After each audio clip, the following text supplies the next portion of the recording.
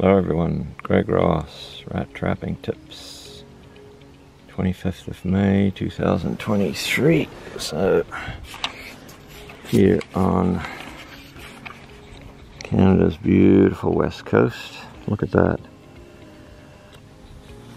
This is where I live. It's amazing. The islands, the mountains, the ocean. Beautiful spring morning. So I've just been checking a few traps at various properties, and I've come to this property where I got to check traps under this cottage. Mostly mice. Getting a lot of mice at the moment. But rats, you can imagine this beautiful, beautiful, pristine ecosystem, which it pretty much still is. But now we've got rats, Norway rat and black rats throughout these islands. Those islands over there have them. I have to go over there sometimes and deal with them. And all the islands, and especially Vancouver Island, they all have rats. And these are invasive species. These are noxious animals. They are not native. When they get into a beautiful environment like this, the first thing they do is start knocking off native species. So they'll prey on birds, salamanders, lizards, snakes, anything that moves, beetles, insects like snails. Rats eat everything and anything. And even the bark on the trees. If they get really hungry, they'll strip the forest of leaves and bark on the trees. So they are a disaster for any ecosystem.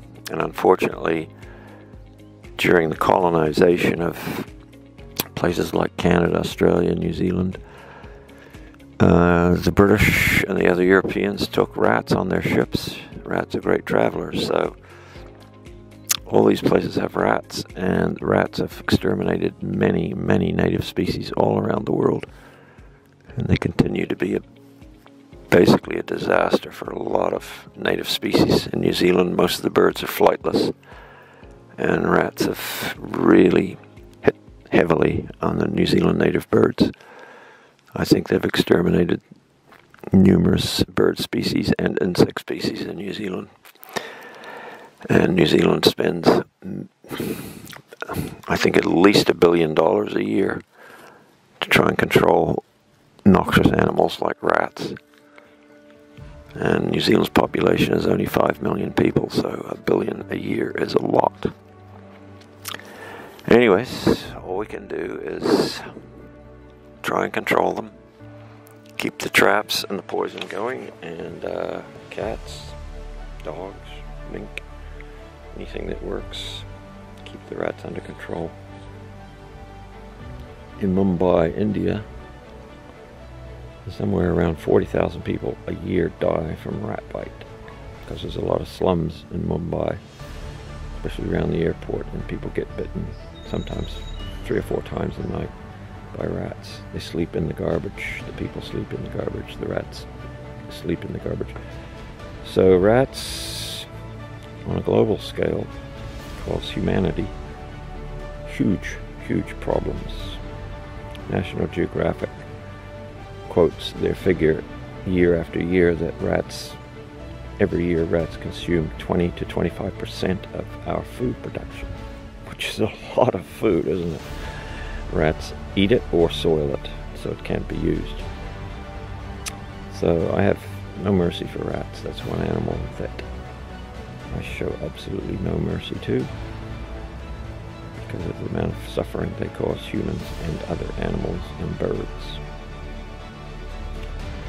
And you can do your bit by keeping a few traps set if you have rats in your neighborhood. Every little bit helps. Anyways, I've got to go under this house and see what's happening, because there's been some noises under there recently. That's why I'm here today. Noises under the floor. And right here it could be otter, could be an otter, could be a mink, could be a raccoon, could be feral cat, could be rats, could be mice. That's about it. But that's quite a range of things to choose from. We do have a lot of otters here, not sea otters, but freshwater otters, but they do actually feed in the ocean. So they're freshwater stream and river otters, but they live around the coastline here, and they go inland. And if you've got property here on the coastline, sometime or other, it's going to have otters under it, and they stink, make a fuss at night, make a noise at night. Anyways, I'll go in there and see what's happening under here. Thanks for watching, and thanks for liking and for subscribing.